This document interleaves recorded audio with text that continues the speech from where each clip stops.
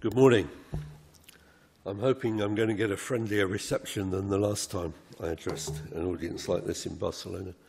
This is the most attractive, the most beautiful place I've ever had the privilege to lecture, so it's a particular pleasure to be here today. That's not Barcelona.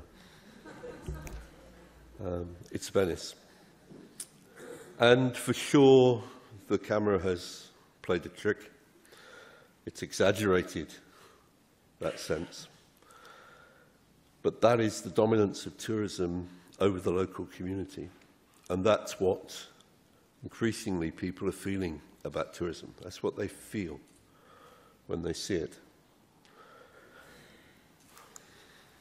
So what I'm going to do this morning is I'm going to talk about the problem. I'm going to talk about the relationship between sustainability and competitiveness, and I should thank Martin for the prominence of this in my mind. He's the first person who drew this to my attention. I'm going to look at some of the causes of overtourism, then I'm going to look at the symptoms, and then look at some solutions. But I'm going to talk first about the problem, and I just want to make a few points about tourism before we get into the problem of overtourism. The first thing it seems to me to say about tourism is that it isn't in any way a natural phenomenon. It's a social activity. Tourism will be what we make it, both as providers, through business, through cities, and as consumers. It is the product of our social activity, which means we have every opportunity to change it. It's fundamentally a social construct. The other point I wanted to make is that I so often hear tourism professionals talk about the importance of access, that they want tourists to be able to arrive more and more easily. It is also important to remember that if they can arrive easily, they can leave easily too. And we're seeing in general a reduction in length of stay in many destinations around the world because of the ease of access, which the industry has campaigned for, forgetting that access equals egress and that people can leave just as quickly. So many cities are growing rapidly at the moment because of long weekend tourism experiences. That may or may not be desirable, but when you're arguing for more access, remember that more access means more egress as well. The other point I want to make is that mass tourism, not tourism itself, but mass tourism, is a relatively recent phenomenon, and that it's very much a product of the age of oil. I see no sign at all of tourism reducing in the rest of my lifetime, but that doesn't mean that for the rest of our species' existence on this planet, tourism will continue to grow. That may not be the case. I don't think it's going to decline in any way at all in the short term. It's going to continue to grow. But we shouldn't assume that tourism will always be around as a major source of income for cities. The other point I want to make is very obvious, but often forgotten, which is that the metrics matter. The way in which you judge the success of a destination has in my view, for far too long been judged by the number of international arrivals. And clearly, if you're the Minister of Finance in a country, that is probably what matters most, because it's the foreign exchange earnings that obsess you. But the reality is that we ought to be looking at length of stay, and particularly at yield. How much money is being spent and how much profit and wages are being in the local economy as a consequence of the tourism. And there's, in my view, too little attention paid to that. But the fundamental political question, it seems to me, is a destination going to use tourism or is it going to be used by it? And that's very much what the conference we held here 6 years ago was about. Is Barcelona going to use tourism? Or, as I saw it at that time, is tourism going to continue to use Barcelona? And in my view, the balance has shifted significantly in that 6 years. And that's one of the reasons that people are looking to Barcelona to see what the future holds for other destinations. Now, probably The city which is most closely following Barcelona is Amsterdam, and I'm going to talk about that in a minute. But I wanted first of all to talk about this word overtourism, which everybody hates. But the word has taken root. It's not going to go away. I go to many destinations. In fact, we ran a conference in Ireland 2 years ago, and the government made very clear that if we used the word overtourism, we weren't welcome and the conference wasn't going to happen. That hasn't stopped people applying the word overtourism to Ireland. You can't just hide away, not use the word yourself and hope that others won't use it of you. The reality is that that word is out there. And it's out there because of these kinds of images. Now, most of those are of Venice, so that's okay. But the bottom right is, of course, the Rambla. The truth is, overtourism is the antithesis of responsible tourism. And I spent 20 years trying to convince people to be interested in responsible tourism. In the last 3 years, interest in overtourism makes it very easy now to get people to pay attention, because in some ways the problem we have with overtourism is a consequence of not having taken sustainability and durability seriously enough in the past. We're now having to repair the damage which has been done by paying no more than lip service. So overtourism occurs widely in lots of different places, but it appears in different ways. The only two really global problems are carbon emissions and plastics. The other emissions, the other pollutions are mostly local in their impact. And overtourism is always local, with particular local causes and particular characteristics. Responsible tourism is about making better places for people to live in, recognising that great places to live are great places to visit, and that places belong to the people who live there.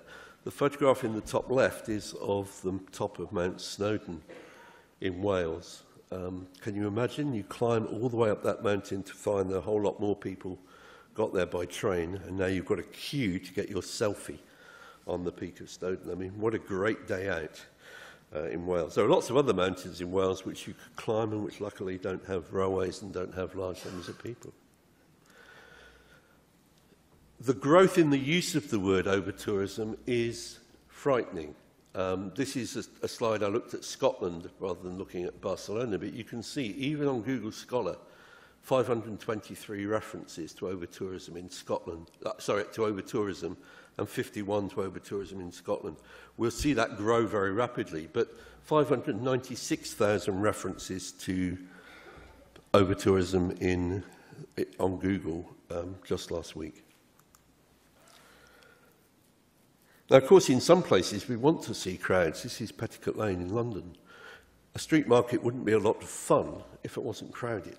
We want those places to be crowded, but we want to see locals there as well as tourists.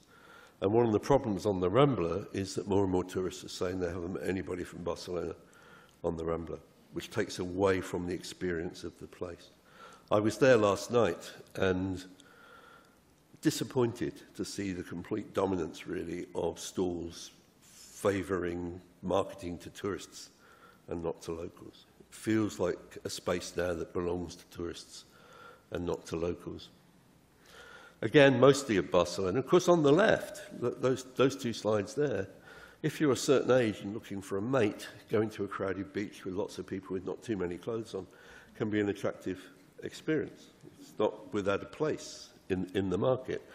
But the reality is that being in Venice or Old Town Square, that's the one on the right there, and of course that advertisement from Cricketer Holidays, and I in no way think badly of Cricketer Holidays, it's a great company.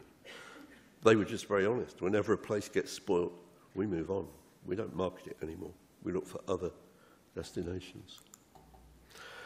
So, overtourism basically describes destinations where hosts or guests feel that the place has too many tourists, that the quality of life in the area or the quality of the experience for the guest has deteriorated unacceptably. And that often happens concurrently. the problems you've had in Barcelona are not just problems with the local community. Tourists themselves are reporting that they feel that some parts of the city are over-touristed and that it's lost quality as a consequence. So let's go to Amsterdam, rather than take the risk of talking about Barcelona. Amsterdam is now moving the I Am Amsterdam because it's created an attraction, an over-touristed attraction, which they don't want to have there. They're beginning to crack down on alcohol and unacceptable behaviour. Launched a campaign against inappropriate behaviour from tourists, and they've increased police activity. Seems to me to be entirely sensible. Now, this you don't control. This is an online community of travellers giving recommendations to each other about where to go to. You don't have any control over this as a tour operator or as a city. But you can see it. Can Amsterdam be saved from over-tourism? It's an open question. But that doesn't do Amsterdam any good. And as I say, none of you control that. That social media content is not within your control. Now, I should say, all of the photographs from here on in are actually taken from the newspapers. They're not my photographs. They're the photographs which newspapers have chosen to use to present Amsterdam. Now, it seems to me that that particular image will probably put off more people than it attracts. I've had the misfortune to stand in Schiphol watching the hen parties and the stag parties coming through on a Friday night, frankly already drunk when they get off the plane. So they're not even consuming the alcohol in Amsterdam. Amsterdam has now put a tax on visitors coming off the boats, and they've lost some boats as a result. But they've improved tourism in the city. €8 per passenger now being charged for every disembarking passenger into Amsterdam. This is Florence, it's not Amsterdam, but there they've resorted to hosing down the steps to prevent tourists eating their picnics on the steps of the churches and leaving behind the litter and the grease and the other debris that people eating picnics tend to leave behind. That's received a mixed response in Europe, but those are the kinds of images which are being used to describe it.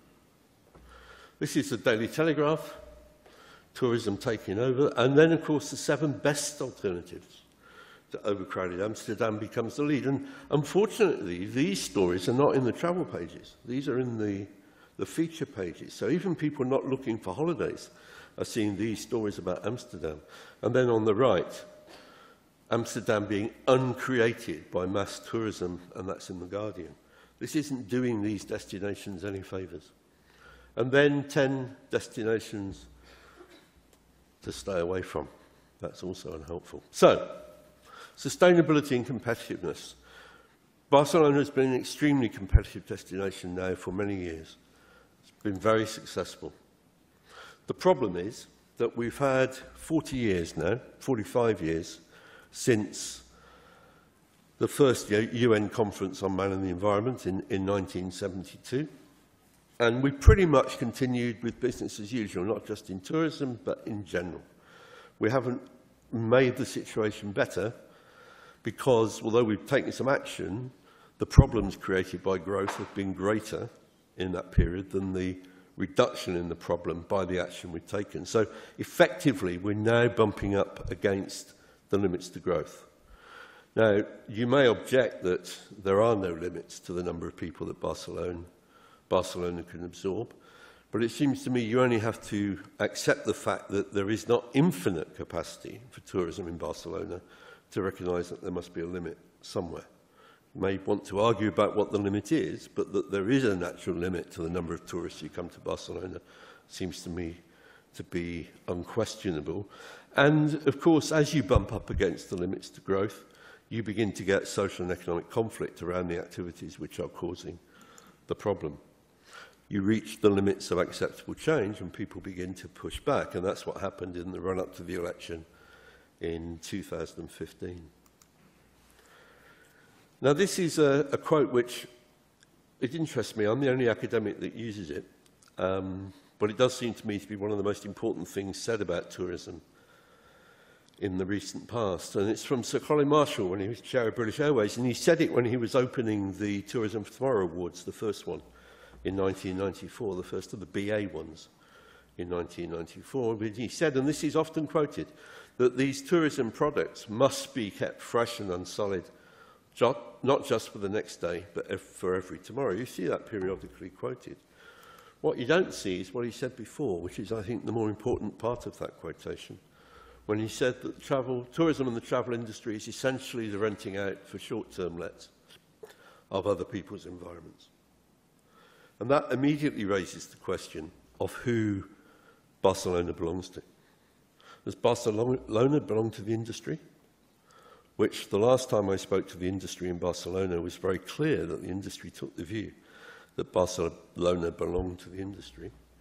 Or does Barcelona belong to the residents and the citizens of Barcelona who pay for the maintenance of the public spaces and the social resources which are used by tourism?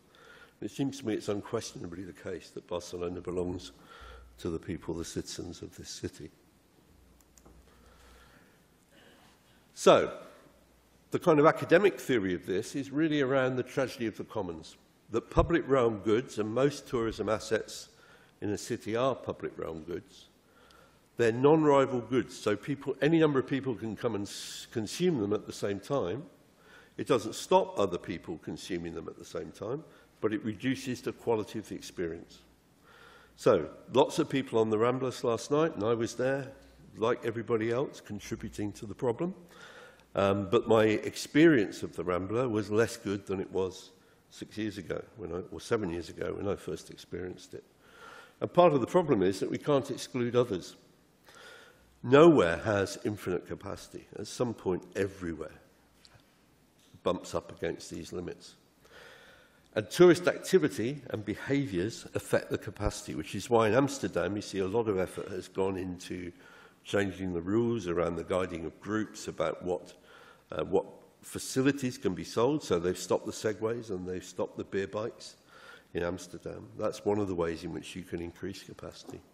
But fundamentally the problem is that we believe that we have the right to increase our herd, to increase our use of the space in a world that is limited.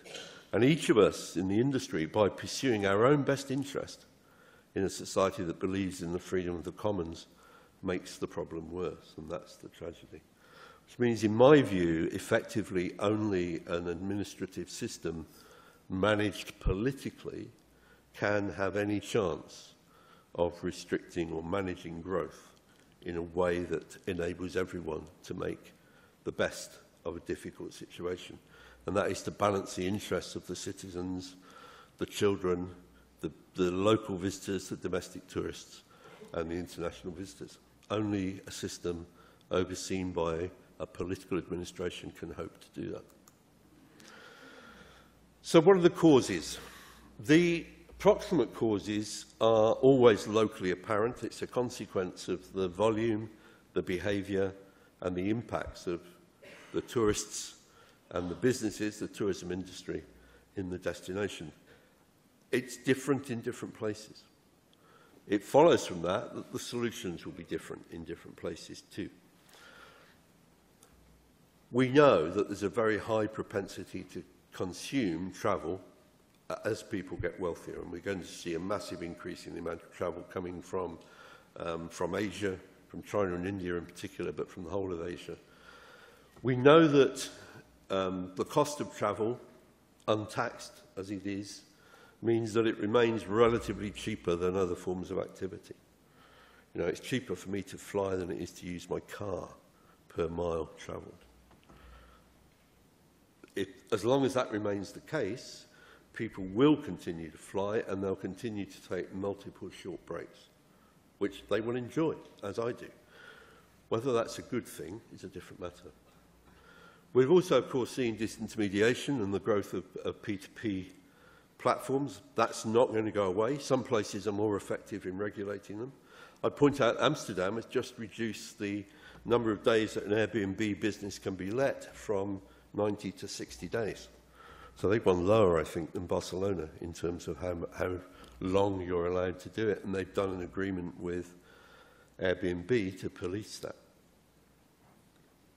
The public realm is free, and of course many of the experiences that people want are the trophy photos. So you go to the Sacra Familia, and a lot of people go in, but it's a lot more people who go and just get their photograph by the Sacra Familia. That's all they need.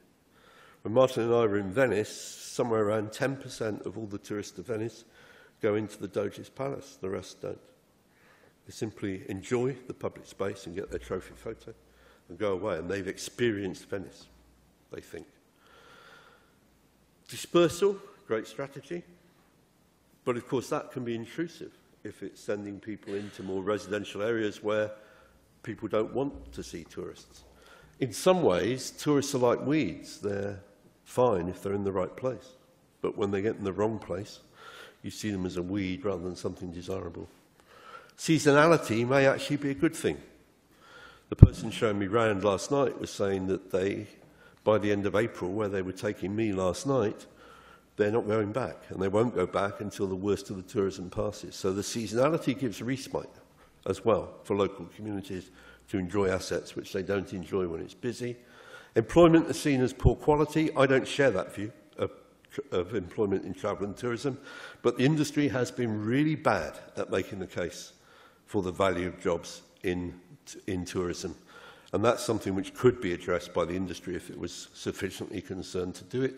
Honeypots are difficult to demarket. It's very hard to imagine someone coming to Barcelona for the first time and not wanting to visit Park Güell or the Sacra Familia. And, of course, we're getting larger scale transport all the time, so the tourists are arriving in larger numbers, and that's part of the problem about cruise tourism as they flood off the boats in the morning. So what are the symptoms? The first thing to say, I think, is that residents and visitors are not homogenous. They will have different responses. They won't respond. There'll be differences of view amongst citizens. There are differences of view between the visitors. Crowding is perceived differently by nationality and culture. Some, if you stand and watch, some cultures deliberately want to get people into the photograph, and they'll pull together a big group to get them in the photograph. Others, if you watch Europeans and Americans, very often want the illusion of wilderness. They'll spend ages waiting to get that shot without another tourist in it. There are differences there that matter. Crowds can be part of the experience, as I demonstrated with the beach and with Petticoat Lane. There are no-go zones for tourists, and I have to tell you that that's the kind of language being used about parts of Barcelona now in the media. People are talking about there being no-go zones for locals.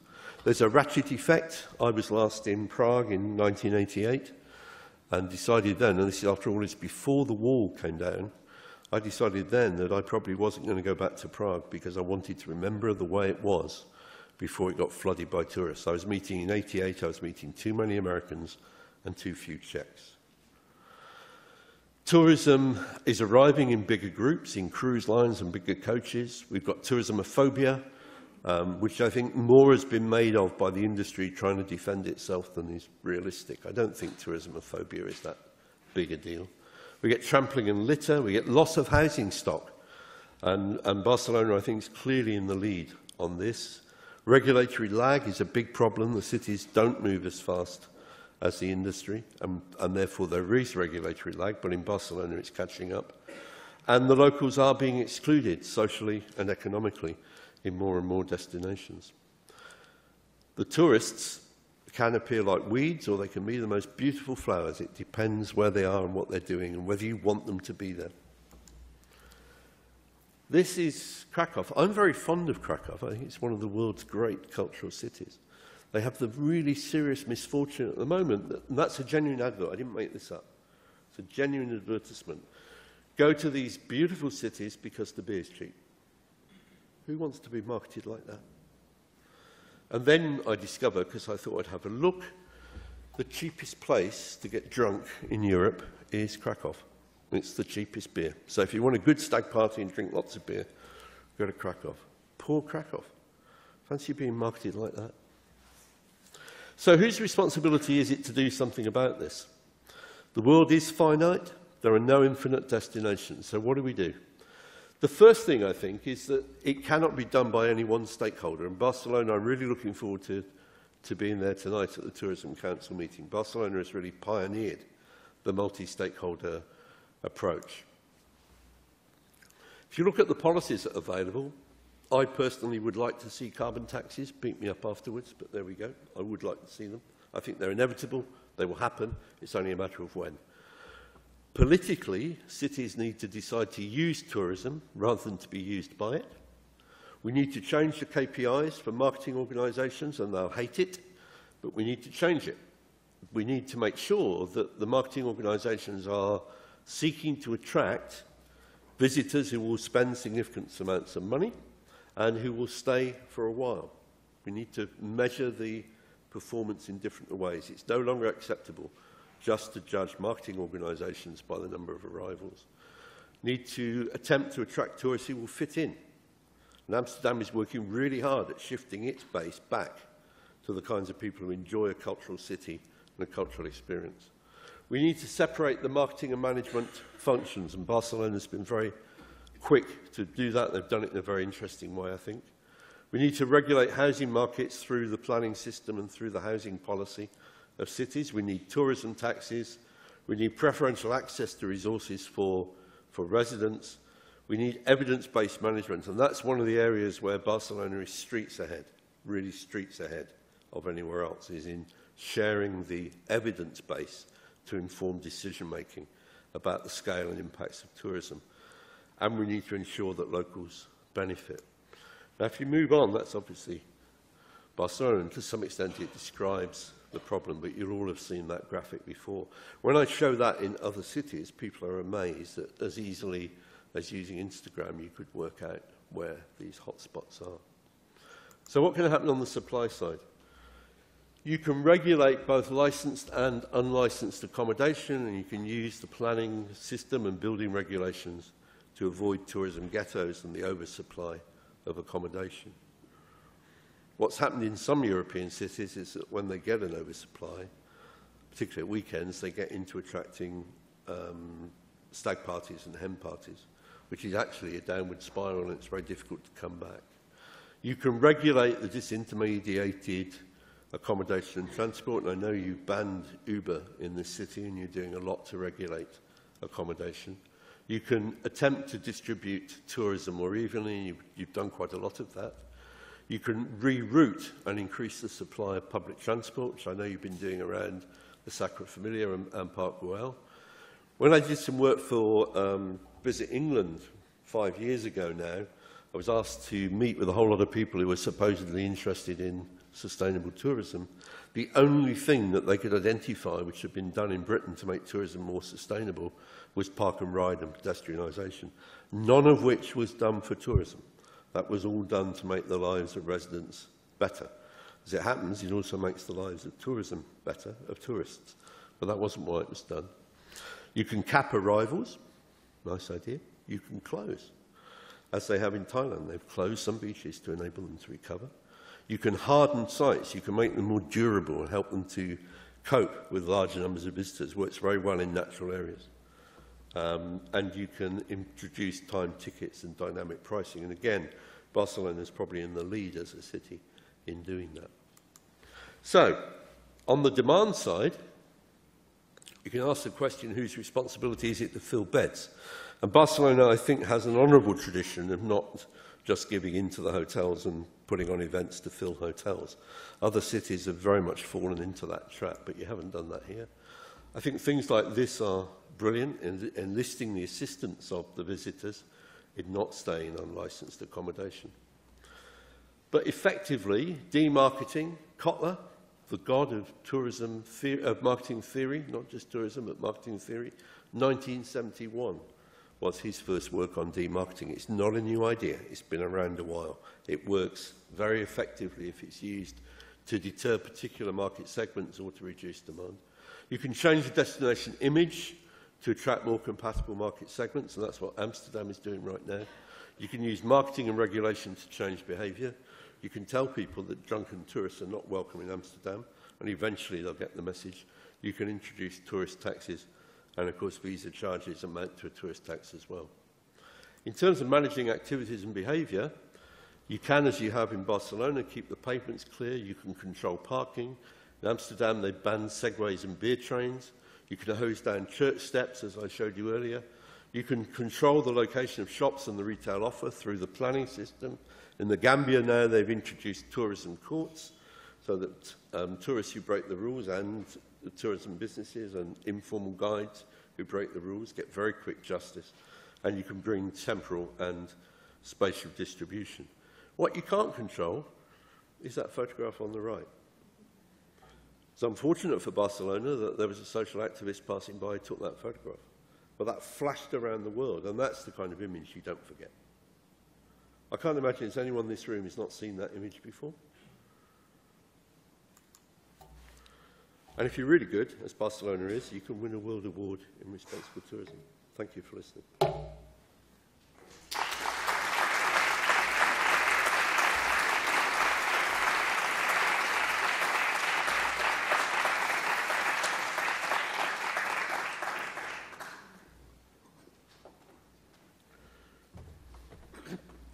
I don't know if it's sustainable or not, but incredibly, we have saved time this morning, and we have the opportunity to take advantage of the presence of Halo here for some questions, some reflections, some what you want. Teniu la paraula si voleu aprofitar el temps que ens ha sobrat, perquè és increïble, però anem bé de temps.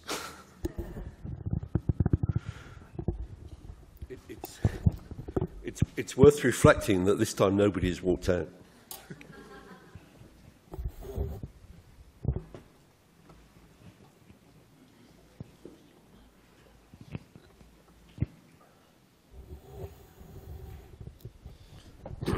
L'Helena.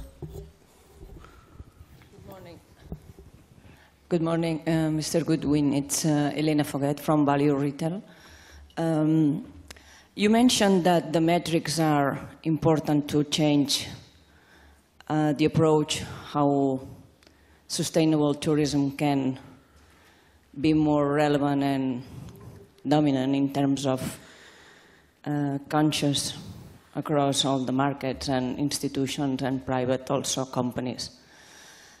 And what we need to do together, private and public sector, to change the metrics and the ranking and the KPIs. And instead of just using arrivals, use qualitative metrics. What's the step that we need to do to immediately change the way we measure? I know that there's a discussion going on at the moment about what the sustainable marketing of tourism means. How would you identify what that is? And it seems to me that the way you do that is to decide what your objectives are, which are presumably already decided in the sense that you have a management strategy for sustainable tourism now in Barcelona, and a very sophisticated and developed one. It seems to me that if marketing is a function of management, and that was my point about DMOs, in the past DMOs became destination marketing organisations, and that's all they did. They forgot that actually marketing is supposed to be a function of a broader management approach. So if marketing is a functional tool which you use within a general management strategy, then it seems to me that you would use your marketing to deliver what you're wanting to do with your destination management plan. Now, explicitly on the economic side, that would mean, for example, as Amsterdam is doing, that they are deliberately discouraging hen and stag parties, and they're doing that with a communication strategy.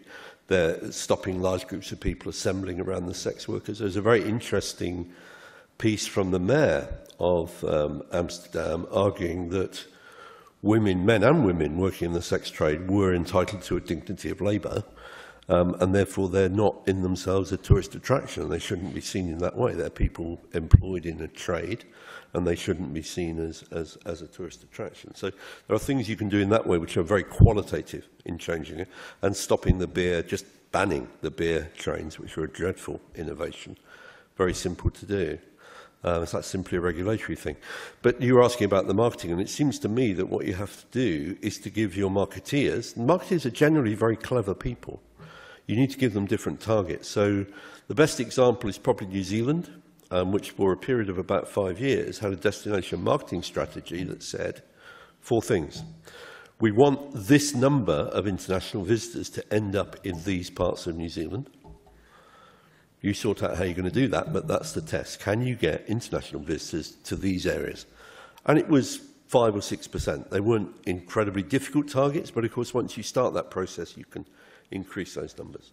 The second thing we want is that we want people who are going to stay and contribute quite a lot while they're here, because we know New Zealand is remote and probably most people only come once in a lifetime.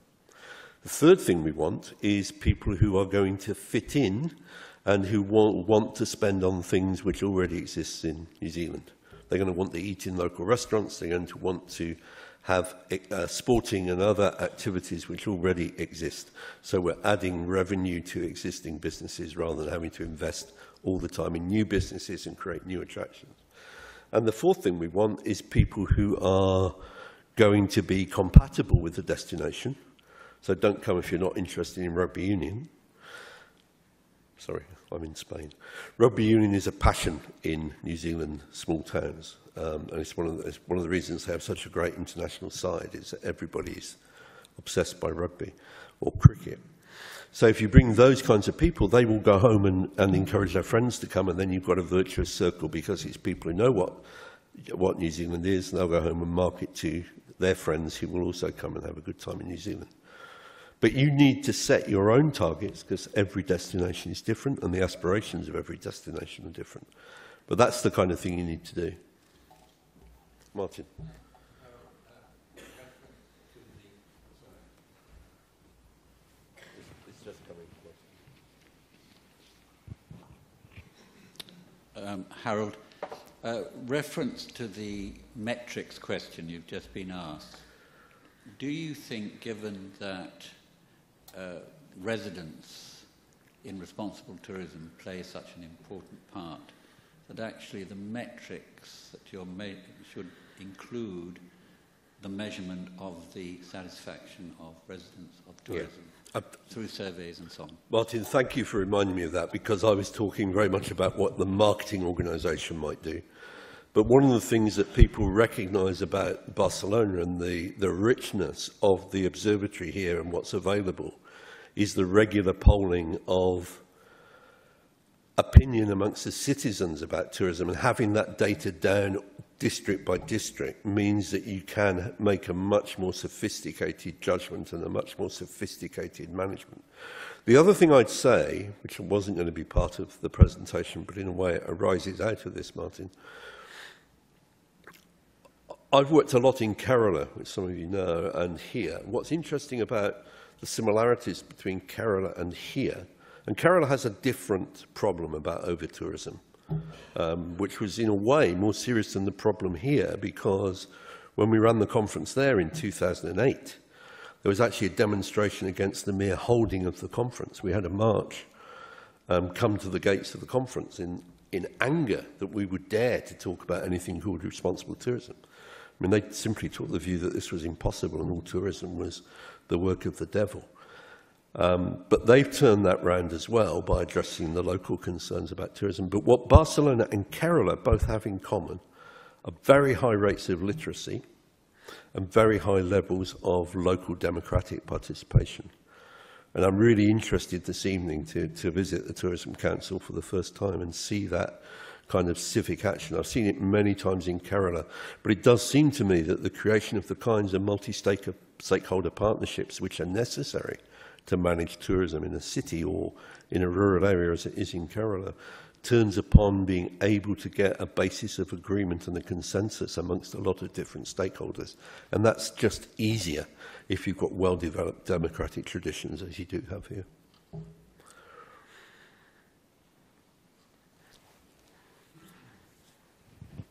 I am Chiara De Bernardi from ESADE Business School. So I have a question about thinking about an entrepreneurial perspective and thinking about this context of overtourism like Barcelona or Venice. Which are the areas where an entrepreneur that starts to have like an enterprise, do you think should focus more, thinking about this overtourist context from an entrepreneurial perspective? That's a big question. I'm not sure that for the individual entrepreneur, if we're talking about the small entrepreneurs rather than the big aggregators, that it makes that much difference. I mean, I would have thought that for any entrepreneur opening up a restaurant in Barcelona, there's a lot to be said for making sure that you've got a stronger local market, by which I mean within your area, a stronger city market, which means you might be attracting people from within the city, and that you add to that some tourist dimension. I mean, if you really want to have a business which is dependent only upon tourists, feel free, but that must surely be a less secure base than a business which is drawing on a number of different market segments. Yeah? So it seems to me it's a matter of balancing within your own individual business the kinds of people who you are attracting, and maybe you attract different people at different times of the day, which seems to me, as I walk around Barcelona, fairly obvious. At lunchtime, there's a lot of workers having lunch in the city. In the evenings, many of them have gone home or are eating in different kinds of restaurants, and they become rather more used by tourists. I think it's a matter of the fundamental principle of sustainability is always to have as many sources of market as are compatible. And what we know for sure is that, and this is very evident from even in America, which always surprises me, but in America now, the latest research amongst the younger travellers, and by that I mean people under 35, is that they are, just as in Europe, much more focused on experiences. That it's the experience they want. And there's a whole series of films which luckily have now been taken down, which were on the BBC World Service Travel website. About 4 of them, where the reporter had been doing interviews, vox pop interviews with tourists on the Rambla, and everybody was saying the same thing. We can't find anybody from Barcelona here on the Rambla. What's the point of being here? I didn't come to Barcelona to meet some other Australians. You know, I came to Barcelona to meet some people from Barcelona, and I think that is a challenge. I was taken last night to 4 different craft beer outlets, 2 of which I will never go back to because they're clearly designed for tourists. Robin really made a mistake doing that with me last night. 2 of which were superb because they were a mix of tourists and locals. And people wanting an experience of Barcelona want to go somewhere where there are local people as well. They don't want to go to a tourist ghetto. Or the number of people who want to go to a tourist ghetto as a proportion of the total number of visitors is reducing.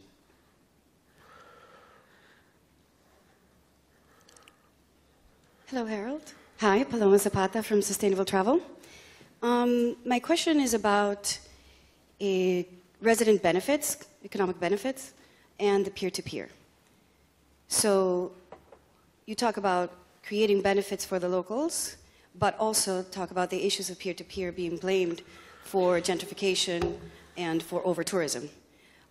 So my question is, where is there a balance? For example, it was created peer-to-peer to actually allow people to reap the benefits of tourism, of that economic activity, or actually to bring people out of the center and actually bring them to your neighborhoods.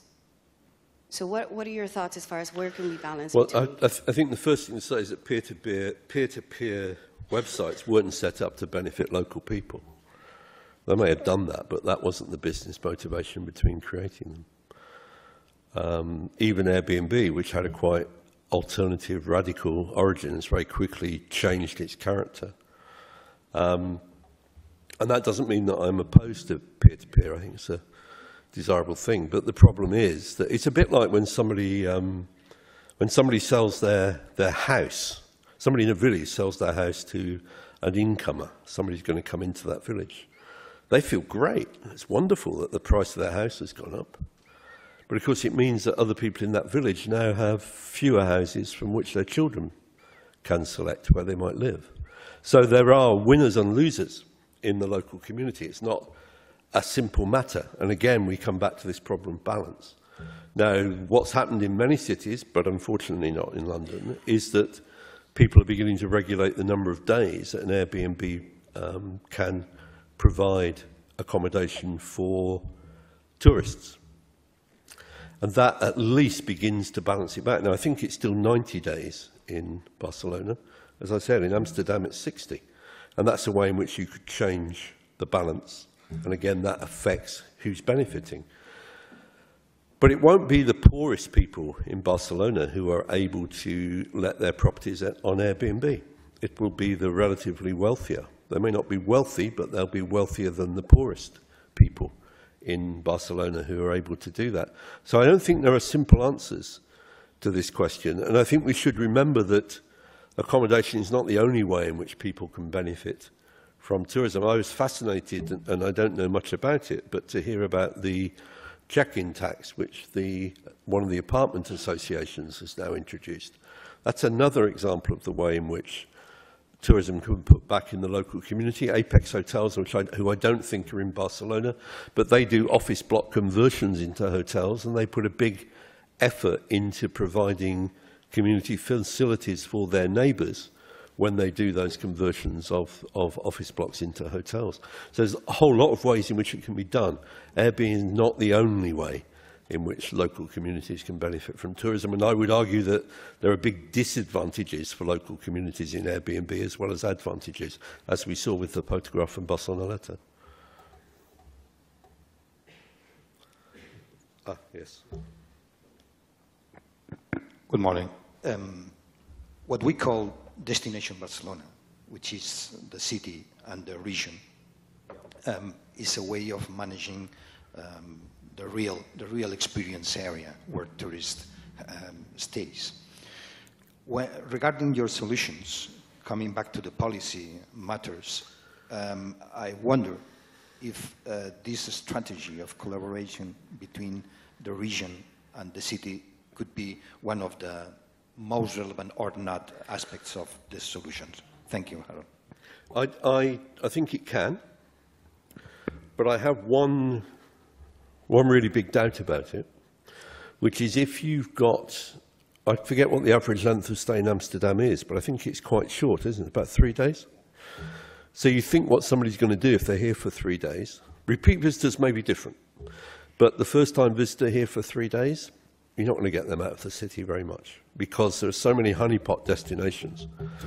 I used to run incoming tours to London, and I had a bunch of Polish apple growers come in, and the 3 things that they wanted to do in my city, a city of which I'm very proud, so don't misunderstand this, but they wanted to go and see Buddy Holly, which has got nothing to do with Britain, so I've had to sit through Buddy Holly.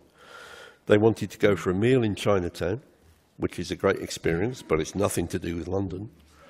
And they wanted, and this is the really bad bit, they wanted to go to the Trocadero Centre on Piccadilly. Now, the Trocadero Centre at that time was selling the cheapest, nastiest, imported rubbish pieces of souvenir.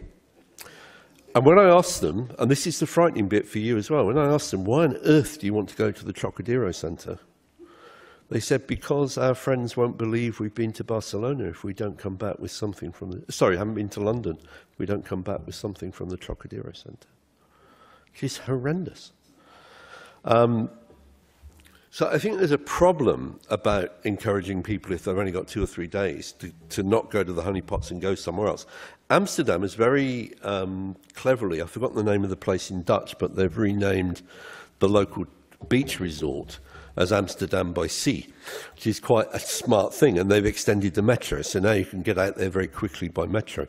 Your problem is you have a perfectly fine beach in the city already.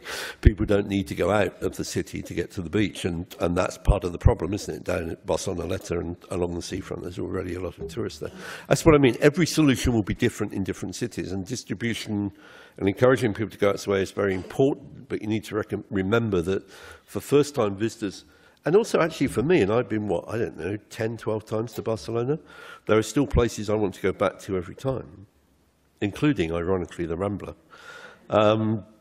which is not great. I'm really embarrassed now that I went to the Rambla last night, but I'm not going to be dishonest and say I didn't go there. I did. So the repeat visitor problem, where you've got reduced length of stay, will make the development of these other places more difficult, which is why I think our whole emphasis in travel and tourism needs to be on getting people to go for a bit longer, and carbon taxes would help with that. I don't see another hand. I think we may have exhausted questions. Thank you very much. It's been a privilege to be here today.